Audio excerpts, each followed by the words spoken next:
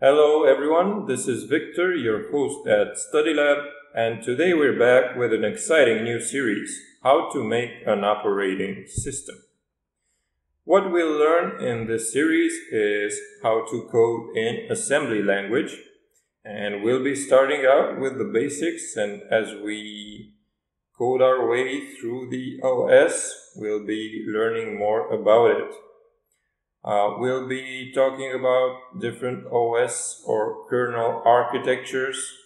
We'll be coding our bootloader from scratch in assembly language. We'll be coding a kernel, and for this part, I'm not sure yet if we're going to use C language or not. It really depends on how complex things get, but I'm going to try to use as much assembly language as possible in this series. We're going to be also writing some drivers for our kernel. We're going to be building a shell or command line interface around it, and we'll be discussing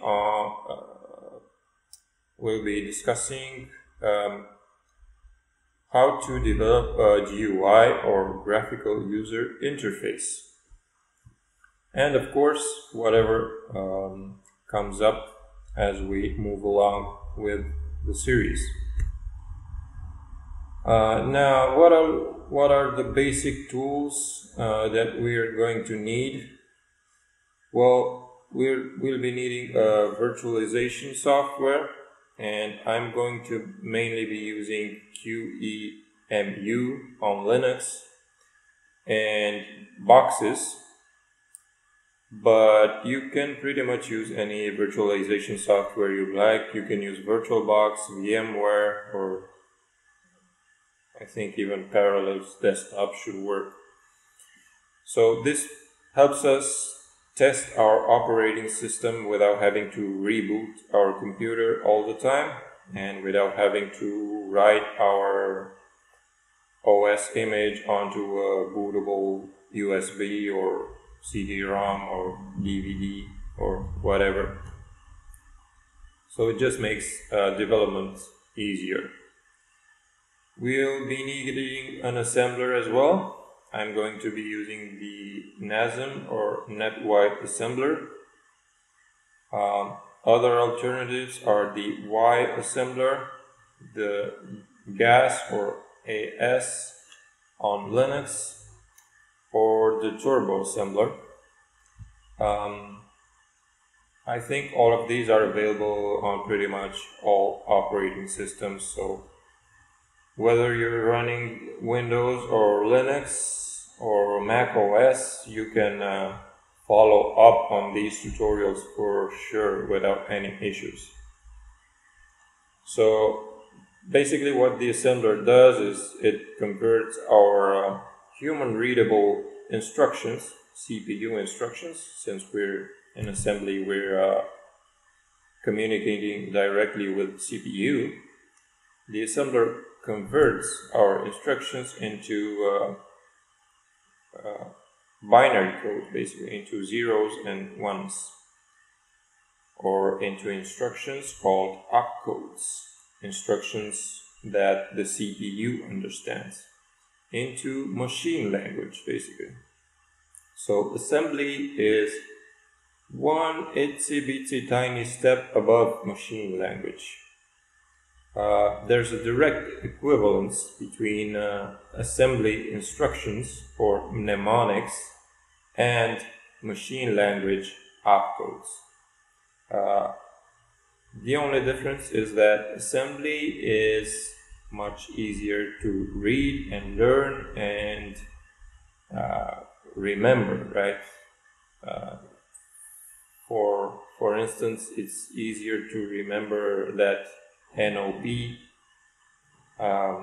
is a no operation instruction than to remember its opcode or machine language instruction, which is 90 in hexadecimal. We'll also be requiring a debugging tool, and I'm going to be using EDB. Other alternatives are the DDD debugger, Ollie debugger, or IDA Pro. I think Ollie debugger is only available on Windows, but all the other ones should be available both on Linux and on Windows. Actually, I'm not sure about EDB, so you might want to check that out. But if you're using Windows, I highly recommend the Ollie debugger. It's awesome.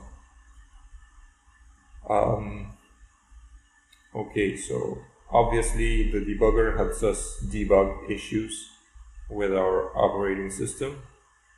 And finally, we'll need a linker, and we might also need a C compiler, and I'm going to be using the GCC, the GNU C compiler, which is also available on Windows, so no worries there.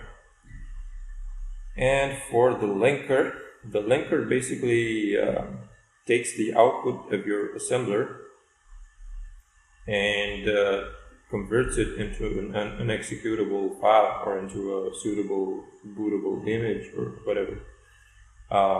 And in case you're referencing external libraries or functions, the linker also links your assembler output with those external libraries or external output files.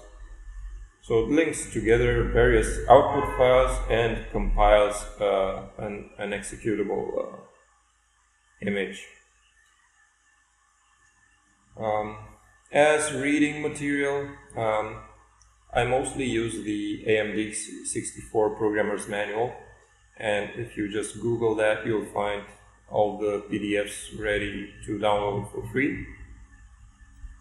And these two websites are just amazing, wiki.osdev.org. I highly recommend you browse through them and read up on the various lessons and tutorials there.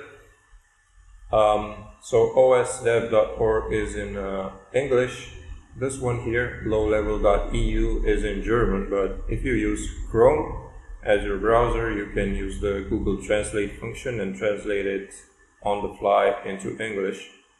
And this is also a great website.